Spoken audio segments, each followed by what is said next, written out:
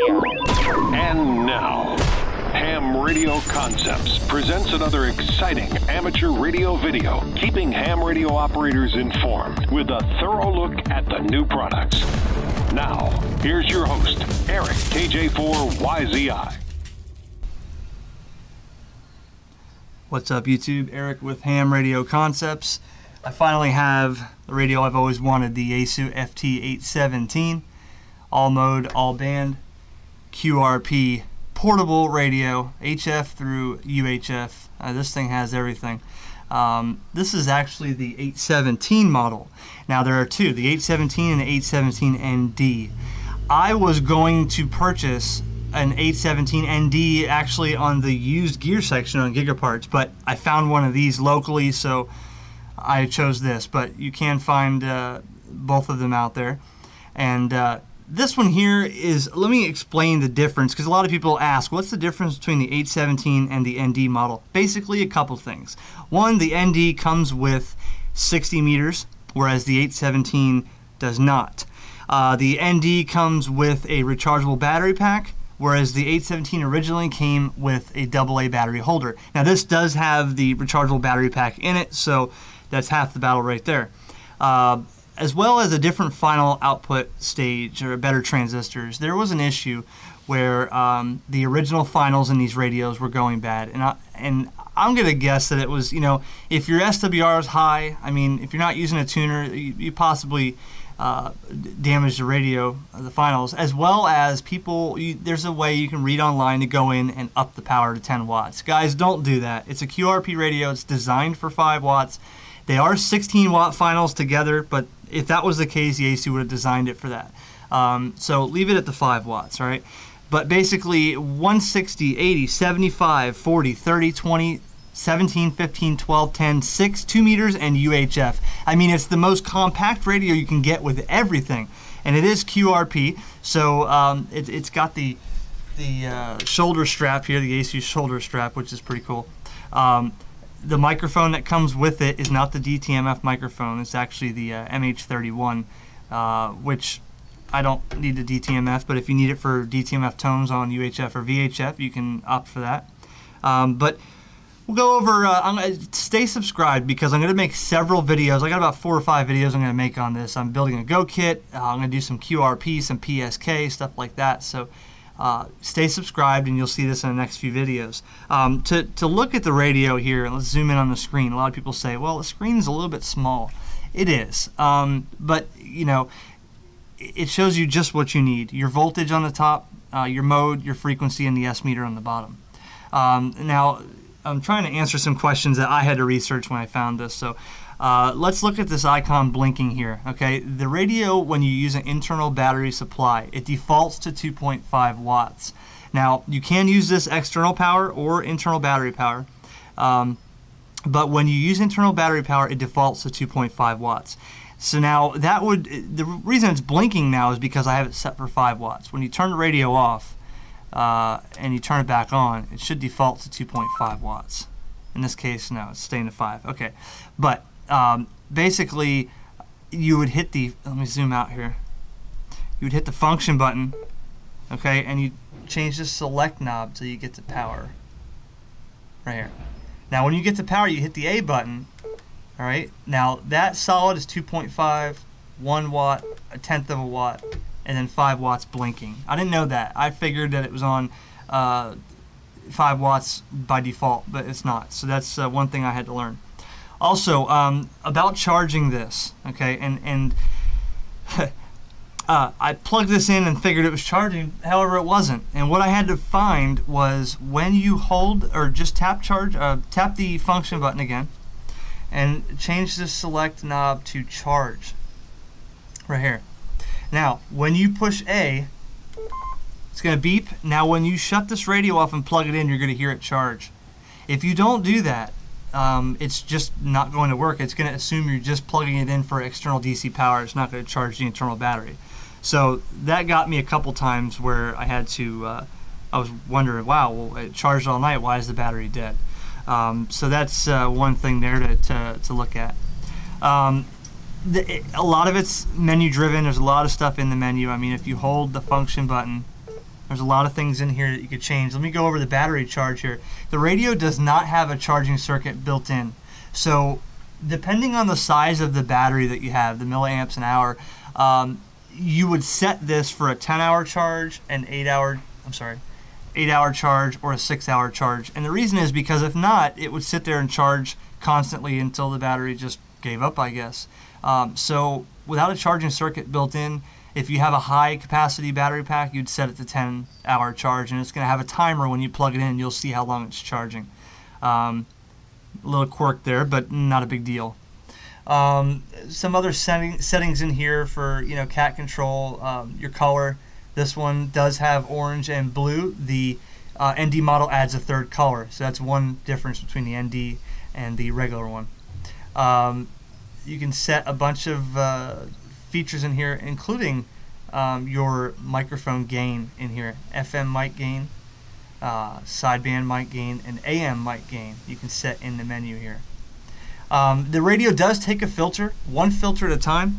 You can get a Collins aftermarket Yaesu Collins sideband filter or CW filter, or you can get a high stability crystal oscillator, even a DSP board that someone makes aside from Yaesu. So you can get those to put in a radio to help increase the effectiveness and the specifications of the radio. So there's a BNC on the front. Let me zoom out. BNC on the front and a BNC on the back. A SO239 on the back, which I have. Let me take a look at the back here and I'll show you. I do have the adapter, SO239 to BNC, right angle. Now, here's the battery input. Note this grounding screw. I'm going to show you that in a minute. Okay, that's very important. And not just for a ground, but I'll show you why. Your key for CW here. Your data, which would be for cat control. Accessory. So you have your ports in the back here. The BNC on the back and the BNC on the front. One little thing I did before I realized is you have to go into the menu and you have to change the antenna connector from rear or front. So I had something plugged in right there, rear antenna. I had something plugged in, didn't realize it was set for the front, so I had to change it to the rear. Alright, so just do that in case you think there's something wrong. Double check that. A lot of people stand the radio up and they stand it up on its back and they put the antenna straight out the top. Others use a BNC right angle in the back like I do. But overall, I mean, very easy to get involved, you know, changing the band. Let's see, get out of function here. Change the band up or down. Mode, sideband, CW, AM, FM, digital, packet, alright? All modes. You even get sideband on VHF, UHF, which I've always wanted to try. So I'll be trying that one day. Clarifier. So I mean, it is menu intense as far as the settings. Not a lot of buttons or knobs on the front to control what you need. So let me show you a couple antennas that I have. I have a couple MFJ antennas, and they are actually, I'm surprised. I'll show you a video. Last night I was on the radio on 10 meters and made some contacts here at QRP. But let me show you these antennas and how they work. Let's talk about the antenna that comes with it. The 817 comes with a rubber duck here with a BNC. And basically you have your base section, and there should be a little section that goes on top, and this would make your 2-meter 440 antenna. Then they give you the optional 6-meter stub, which would go on to add length for 6 meters. Now, the manual does say this antenna in this situation will work on VHF, UHF, and 6 meters. It's just a little bit longer. So I've noticed that because it's a used radio, I don't have that little piece, but no big deal. And the radio, or the antenna, can be used on this radio like a handheld. Okay, you can use it like this with a microphone and talk just like you would a handheld. You can put it on the back and use it as a base rig. But to give you an idea, this operates like a VHF handheld. Okay, it's coupling with your body to use your body as sort of a counterpoise. When you use something like this, okay, Okay, this is these are individual telescopic ham sticks by MFJ. This is the 40 meter. This is the 20 meter, and these are BNC. Now these are cool. They're cheap.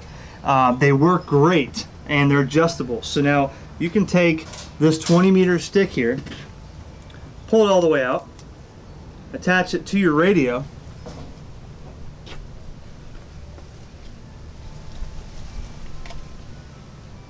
like this, okay? And now you have your ham stick on the radio, but here's something that you have to know.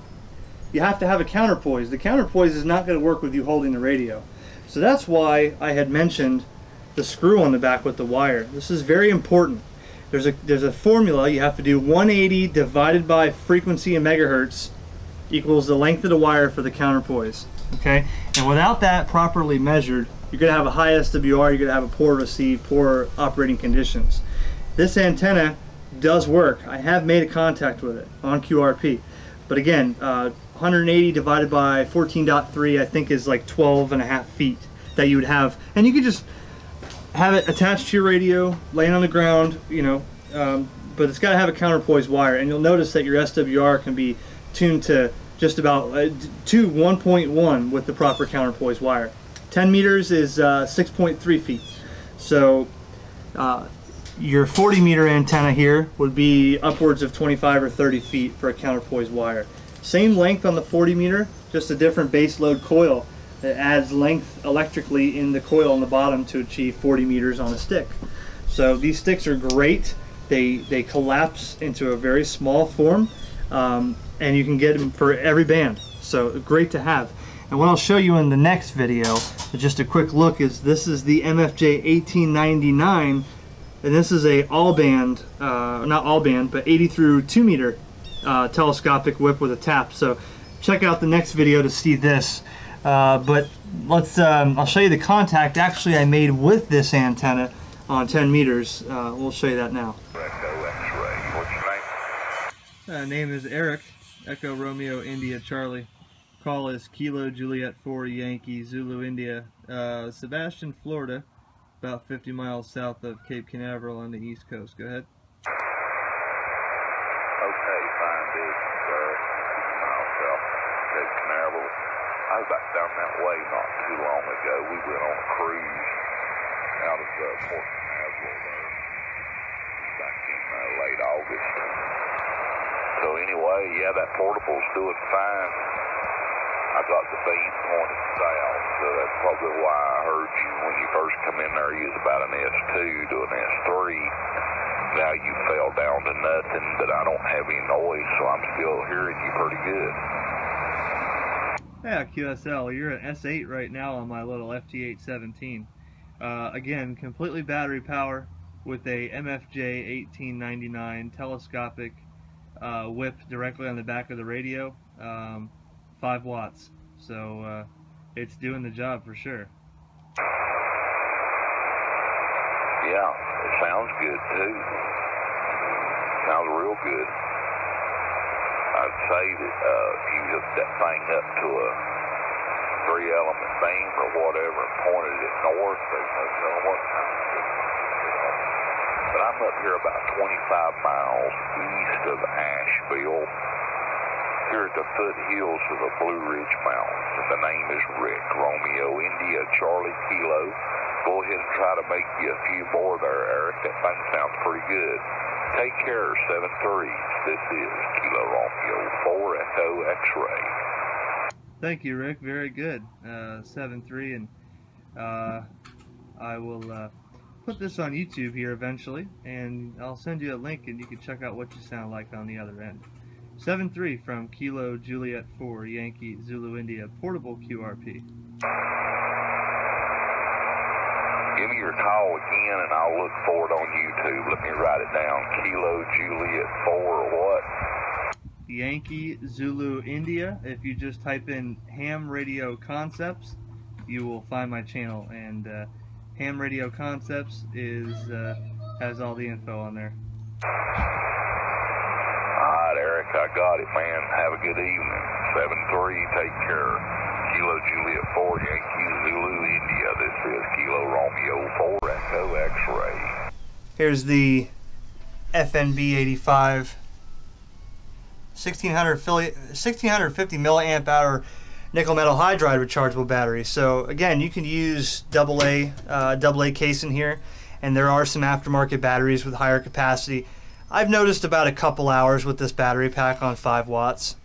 Not all. I mean, maybe you can receive for half the day or most of the day, but transmitting you only get maybe a couple hours of call and CQ on that kind of battery. If I go to FM, right, and I just hit the button real quick on 5 watts, see there's no bars there. My SWR is flat. Now if I take this antenna and I just pull the top out because I have it pushed in a little bit, watch how it changes the SWR. Okay? So it's a little high there. So that would mean a lower portion of the band, a lower part of the band would be flat. So I just push the top back in about 3 inches right there.